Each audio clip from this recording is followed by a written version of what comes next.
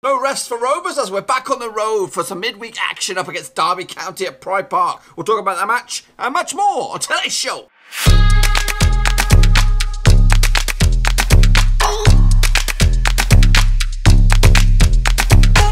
That's right, folks, back once again with another match preview, this time looking forward to Blackburn Rovers midweek clash up against Derby County at their gaff. Now, we'll get to that in just 1 second. Now, if you are new to the channel, where the heck have you been? Smash the old subscribe button to keep you bang up to date with all things Blackburn Rovers related, championship related, world football related. We've got it all here under one roof. And also, before we get into the thick of things of this match, if you want another resource for anything Rovers related, why don't you check out the old roverschat.com website.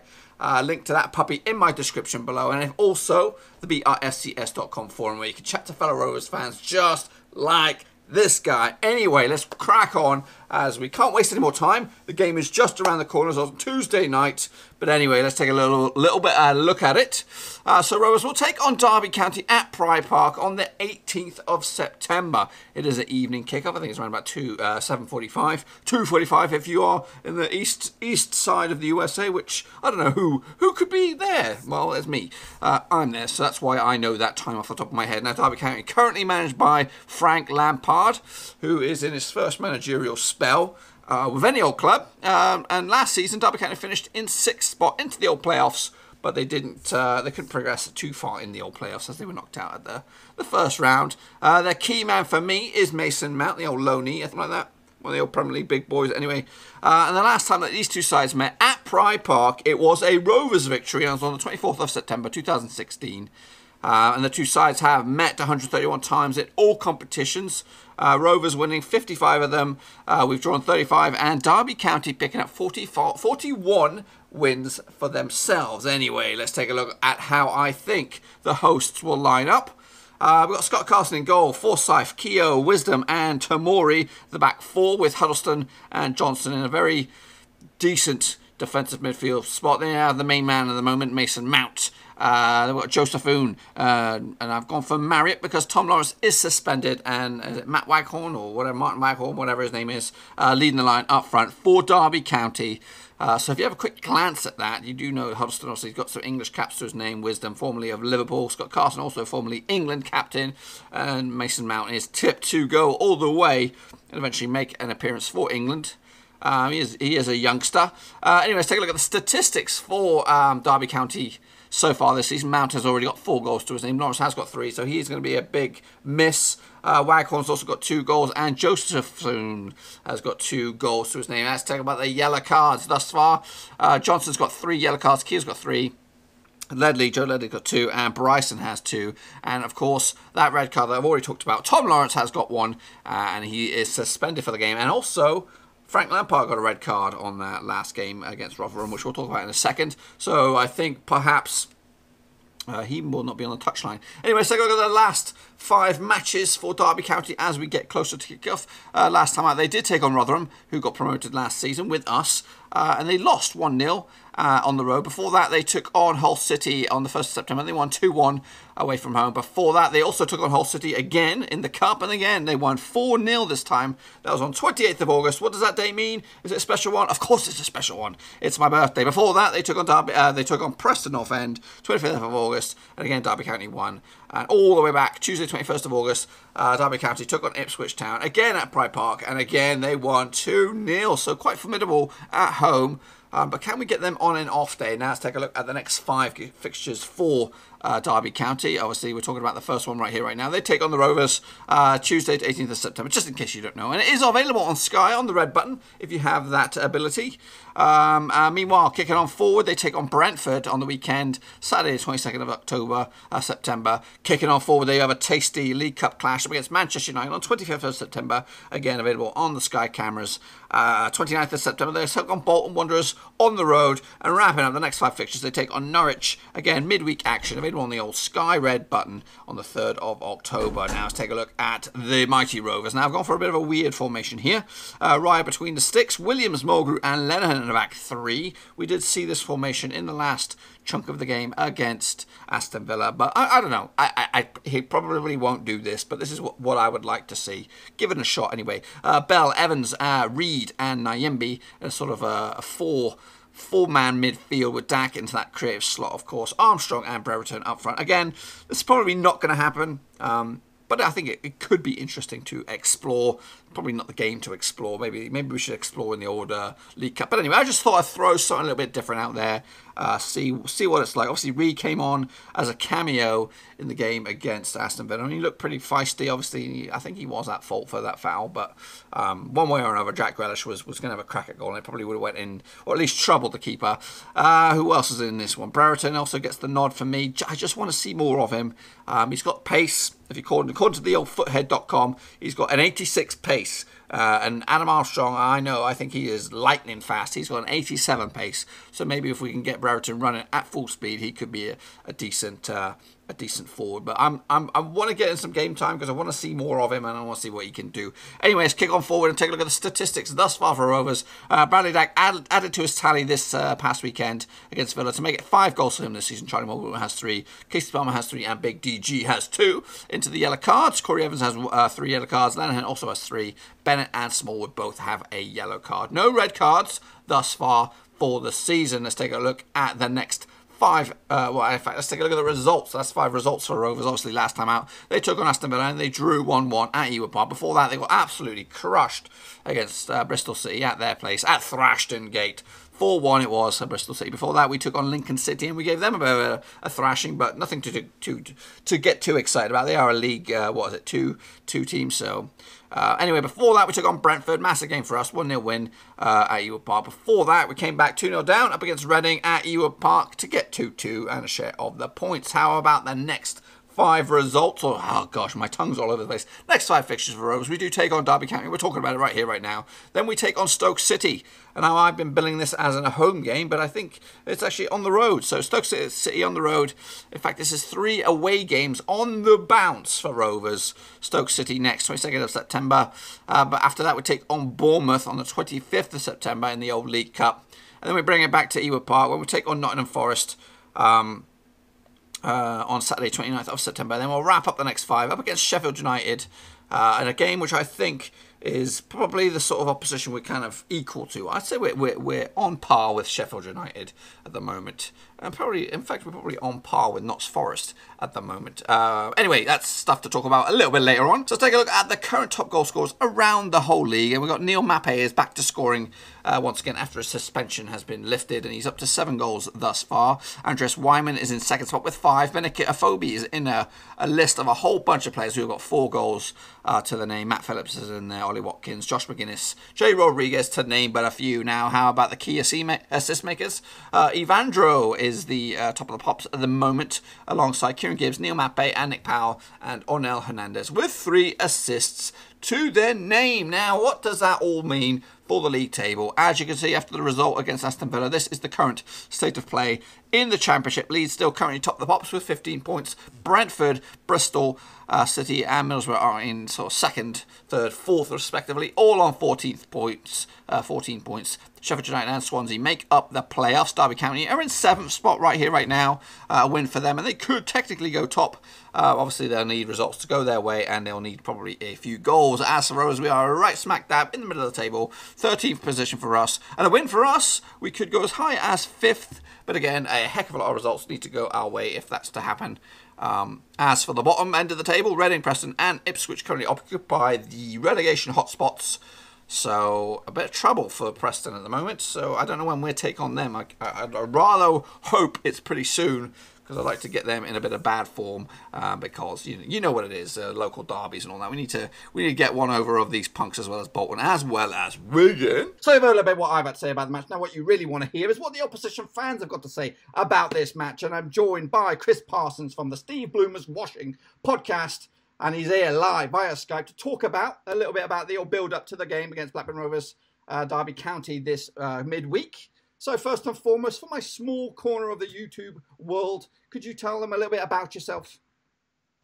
I host a Derby County podcast called Steve Bloomers Washing. It's been going for just over a season. We started at the start of last season. It's myself and 2 other lifelong Derby County fans. We get together every fortnight to run the rule over Derby County's most recent matches. We've interviewed the odd player here and there, been up to a training ground in pre-season, that sort of thing. We go to as many games as we can up at Pride Park in the season, home and away.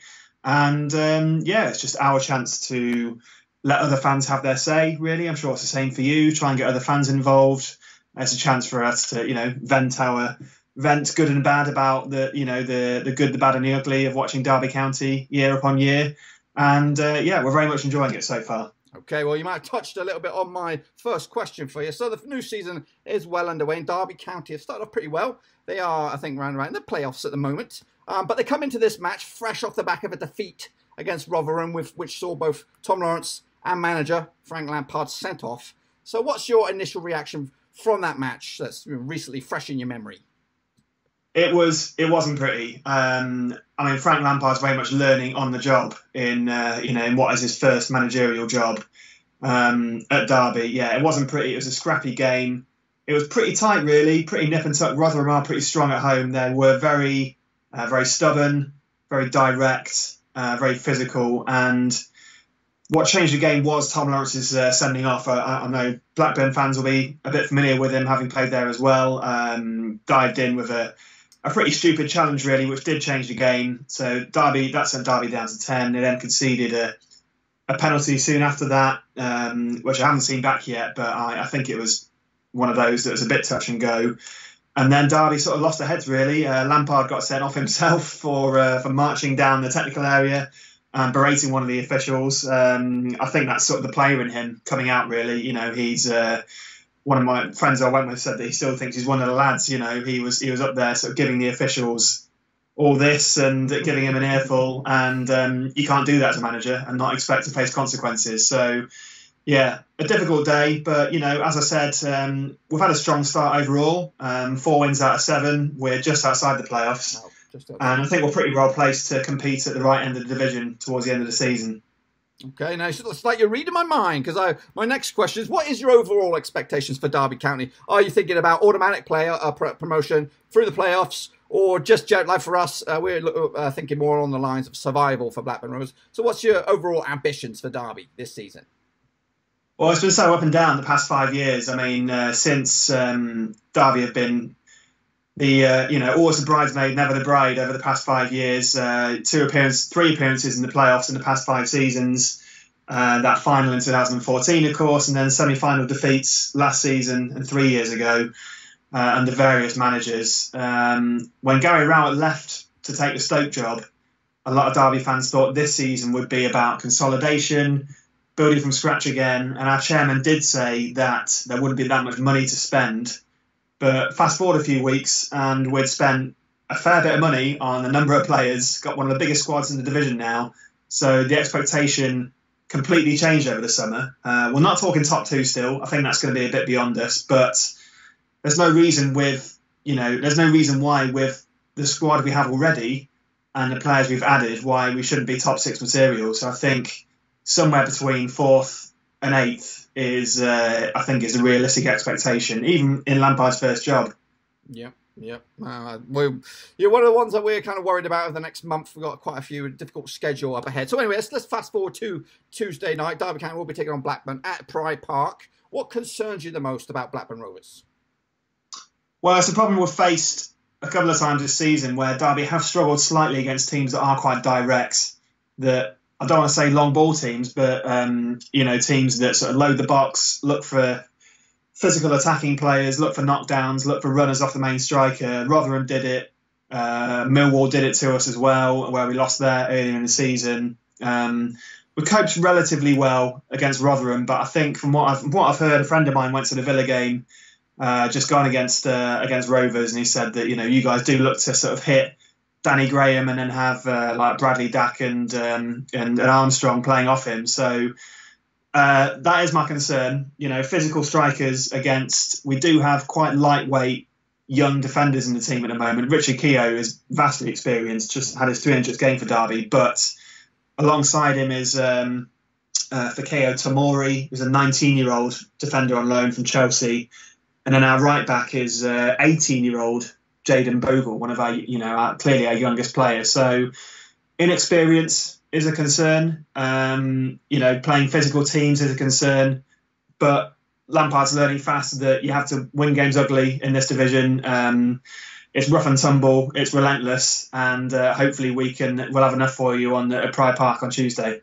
Okay, awesome. So, on the flip side now, who should we be keeping an eye out for on the Derby County team? Who's the man that's going to be creating us havoc?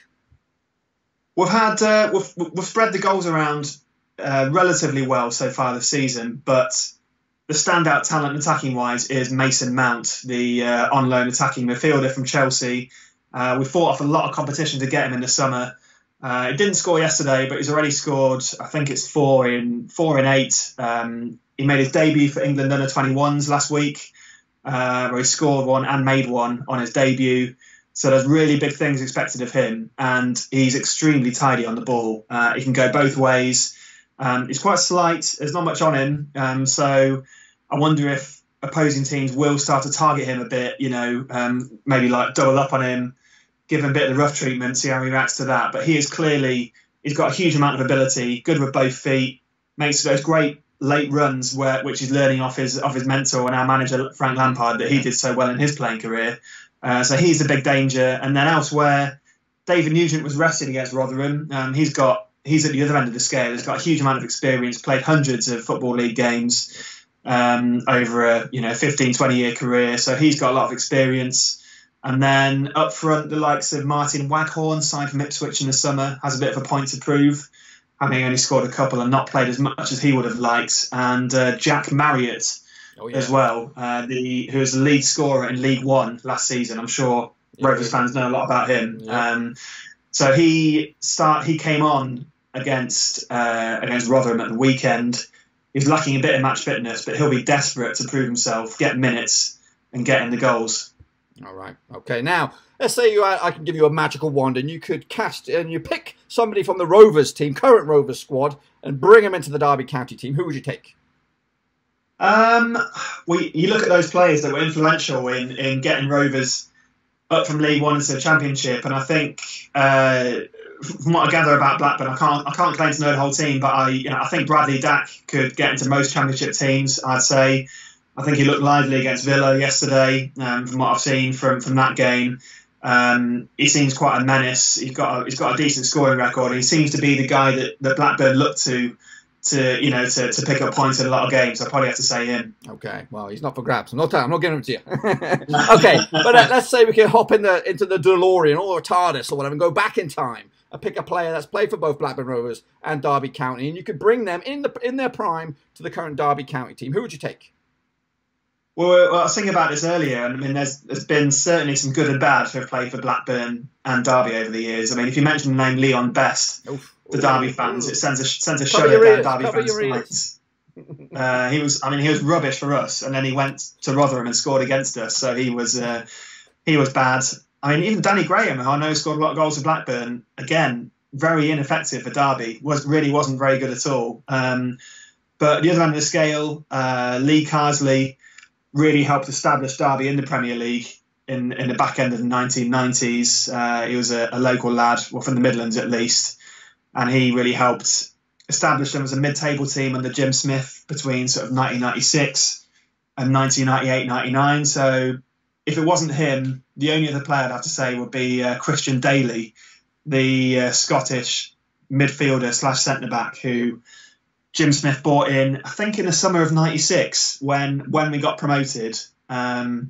Started as a midfielder, came down from Scotland, from Dundee, but was converted into a makeshift centre back later on. And I think we ended up sending him to Blackburn for something about £5 million or something like that. I was just going to check. Did we not buy him from Dundee? I think we did. Yeah, we did. I think we did. I think we. I mean, it doesn't sound like much now, but at the time, I think we did pretty well out of that deal. But that's not to say that he wasn't really good for Derby. I mean, I always thought he did a good job for us, like quite versatile, strong, had a goal in him as well from set pieces, and he got forward from time to time. So of the mixed bag, I think it's fair to say, of Derby and Rovers players, I'd have to say Christian Daly is probably the best bet. Yeah, well, he was all right for Rovers. I think you guys must have had the best out of him. We didn't get the worst out of him.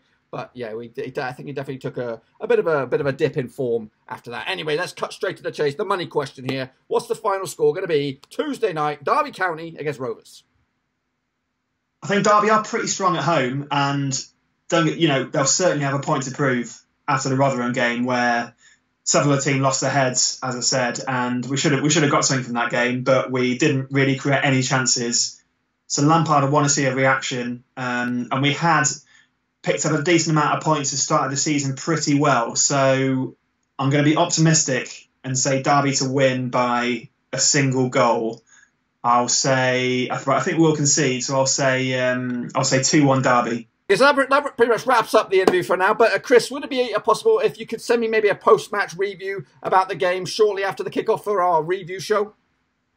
Well, I'll see how I'm feeling and what the result is. But yeah, sure, that shouldn't be a problem. Awesome. But until then, I want more about the Steve Bloomers Washing podcast. Link to that bad boy will be in the description below. But until we see you again, Chris, I'll let you get out of here. Cheers, Dirk. Thank you. Now, over the years, a number of players have played for both Blackburn Rovers and Derby County. Here are just 3 of them. Kicking it off is this fella, DJ Campbell. That's right, he did represent both Derby County and Blackburn Rovers. Not much effect for Blackburn Rovers. I can't really quote for his time at Derby County, but yeah, I think he actually played a whole bunch of clubs. He's popped up all over the place quite recently, and when I've done my research on these play for boths, he's been all over the place. Anyway, DJ Campbell is number 1. As for number 2, how about this guy? Lars Bohinen, not Henningberg, the guy on the right-hand side. Lars Bohinen, that's right, he did represent both Derby County and Blackburn Rovers. Here he is in the old Derby County shirt, and in the background you see big old Paul Merson in a Villa shirt. How mad is that? Yeah, obviously he was part of the old setup. Was he part of the old winning? I don't think he was there when we won the league. He was there the season after, if I'm right, 95-96 in Shearer's last season. I think that's when he arrived. Kick it on forward. How about this guy? Oh my goodness, what a quality left back this fella was. Bit of a journeyman as well. Been around and about towards the back end of his career. And we're talking about Stephen Warnock. That's right. And I think he probably had his best days in a blue and white shirt, if I'm honest. The old Mark Hughes era, but yep, he did also represent Derby County. Like I said, those are just 3 of the players that have played for both Blackburn Rovers and Derby County. If you want to check out a full list, there's a link to my WordPress site in the old description, and I'll bring it all up, and you can go tell your buddies and have the old bragging rights about who's played for both Blackburn Rovers and Derby County. Check it out. Now, a little bit what I have to say about the match. What you really want to hear is what Cass the Cat has predicted for this match. Here she is with a prediction against Derby County and Blackburn Rovers. Let's take a look.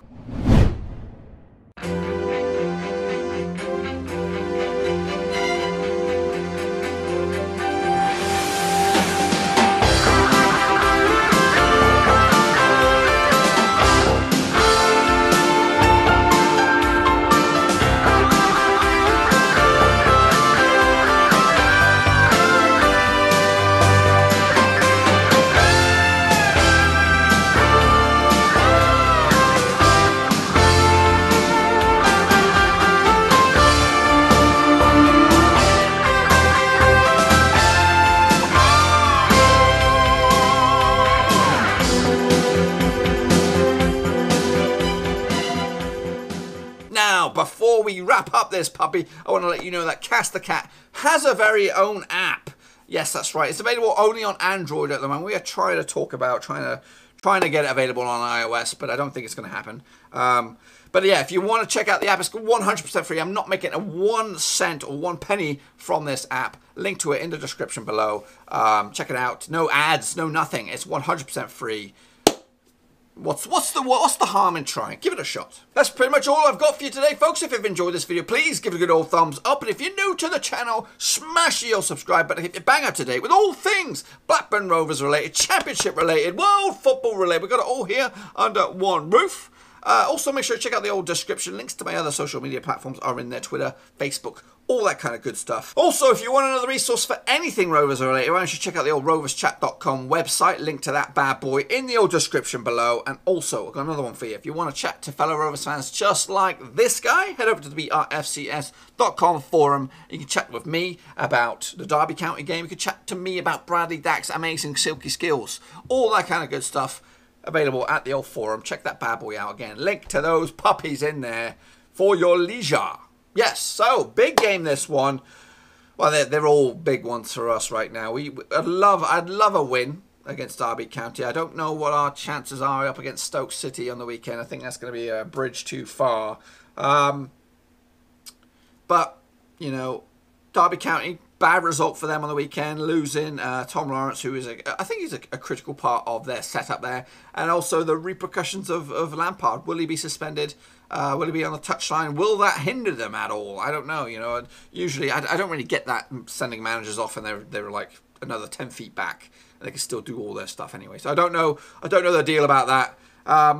But yeah, if we can pick up a victory here, then we're going to be right back in the thick of things, and we'll be in a good spot to kick on for the rest of this season, or the rest of this calendar year anyway. Obviously, I think once we get over this little hump of fixtures, when we take on Derby, we take on Stoke, take on Forest, these kind of next three, obviously the Villa one was one of them, and if we come out with it with a good share of the points and not many defeats, then I think we could be in for a good old season. And I heard on the commentary yesterday against Villa that they were, you know, one of the commentators quoted Mowbray saying that if they're in the thick of things, if they're in the mix come January, they're likely to invest further in the club to kick on and try and, you know, maybe squeeze into the playoffs. I'm not saying that that's going to happen.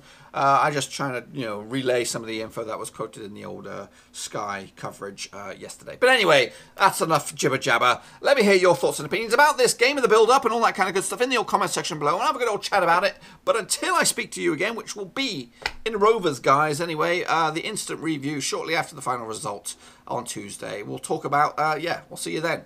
Thumbs up, subscribe. Ciao for now. Thanks again for watching. Please like, share, and most importantly, hit the subscribe button to keep you bang up to date with all things Blackburn Rovers related, Championship related, football related. We've got it all covered right under one roof. And while I still have you, please be sure to check out some of the old videos scattered along here. I hope.